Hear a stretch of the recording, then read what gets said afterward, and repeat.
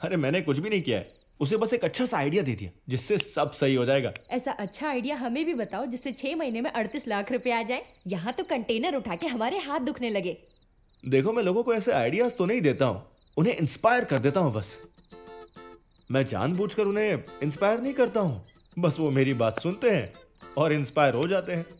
तुमने उससे क्या कहा और उसने तुमसे क्या सुना, मैं तो नहीं समझ पा रही। सच बताऊं तो मैंने बस आपकी पोती का सोचने का नजरिया बदला है। अगर आप भी सुनेंगी ना तो बोलेंगी कि वाह क्या आइडिया है, और झट से मेरे पास आएंगी और फट से मुझे गले लगा लेंगी। चुप कर, जलेबी की तरह बातों को घुमाना बंद कर और सीधे से बता कि तूने उसे क्या समझाया। पहले 3 को टोपी पहनाओ, वो और 9 लोगों को टोपी पहनाएंगे। कहीं ये उस तरह की स्कीम तो नहीं है ना? 38 लाख रुपए, ऊपर से नौकरी भी छोड़ रही है। मेरी तो जान निकली जा रही है। चिंता मत करो, तुम हमेशा इतनी टेंशन क्यों लेती हो देविका? ऐसे ही कह दिया होगा, आएगी तो पूछ लेना।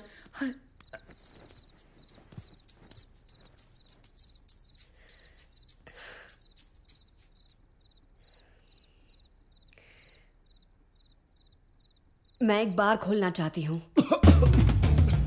क्या कहा तुमने?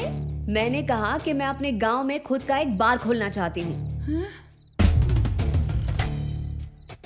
सिरी, हमारी तो रेस्टोरेंट खोलने की बात हुई। बार एंड रेस्टोरेंट। मेरे को समझ में नहीं आ रहा। इसमें ना समझने वाली क्या बात है? बार मतलब शराब का अड्डा खोलेगी जिसमें ब्रांडी विस्की देते हैं, वही क्या? ब्रांडी, विस्की, जिन, वोडका और भी बहुत कुछ। मेरे खुद के सिग्नेचर कॉकटेल्स भी होंगे।